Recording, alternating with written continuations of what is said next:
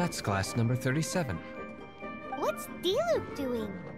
I'm keeping count of this bard's alarming pace of progress through my wine. Only the knights drink for free tonight. It seems he didn't get the message. When he sobers up, I will present him with the bill. Diluc, you're a meanie. I'm joking, of course. I highly doubt he could afford it anyway, so I shall spare him the bill.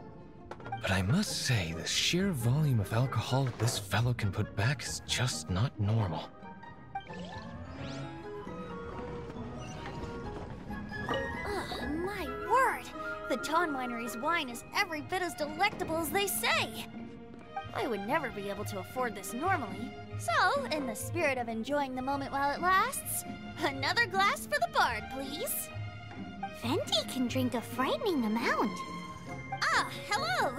I didn't see you there. I blame the wine for monopolizing my attention. Much like my balance, it deserves to be enjoyed for generations to come. What is this floating sensation I feel?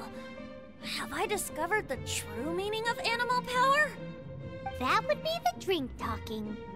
I hereby declare that every son and daughter of the City of the Wind must be compelled to taste this finest of wines.